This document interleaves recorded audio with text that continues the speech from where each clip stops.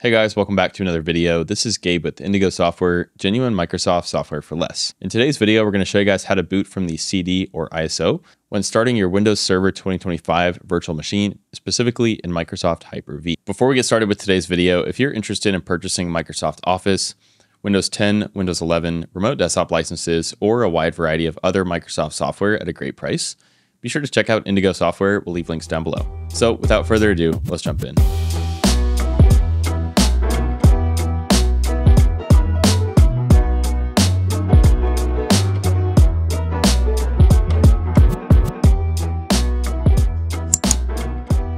All right, guys, we're going to start in our Hyper-V manager.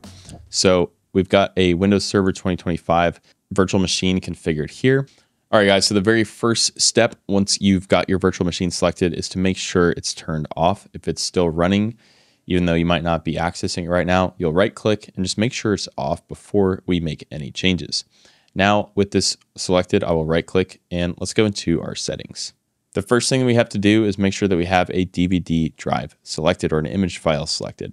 So under my DVD drive here, we can see the DVD drive. This is a Windows Server 2025 ISO file. Just make sure that you have this. You might also find this under your SCSI controller, or you might have to add one. Now, if you don't see one, you can simply click Add on your controller. And if you need to select one, you can always hit Browse. And as we can see, I already have mine selected. But once we've verified this step, let's go to the next step. Next up, let's go up to security, and this may or may not be available depending on your virtual machine generation. So in my case, it's not available, but if you see an option for secure boot here, we're going to remove that. Okay, and then the last thing is to go into the BIOS, and as we can see, it already says boot from CD. So in our startup order, we want the CD to be at the very top. In some cases, you might find it at the bottom. So move it all the way up to the top, hit apply, and then hit OK. All right, we just got a few more steps. Let's double click into our virtual machine.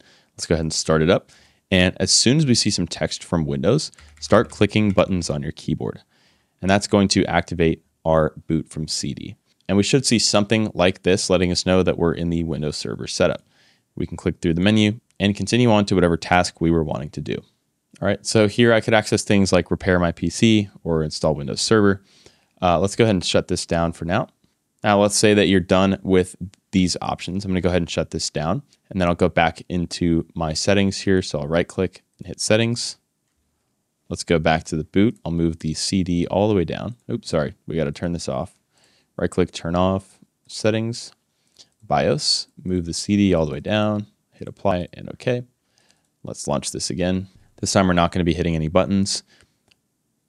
And as we can see, we're back into our login screen.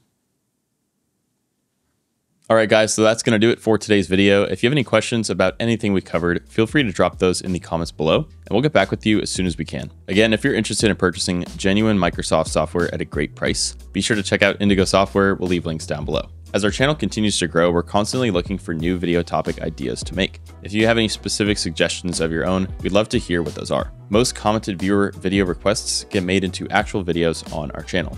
Lastly, a like and subscribe would be greatly appreciated as it helps to support our channel. Thanks again for watching. We'll see you guys next time.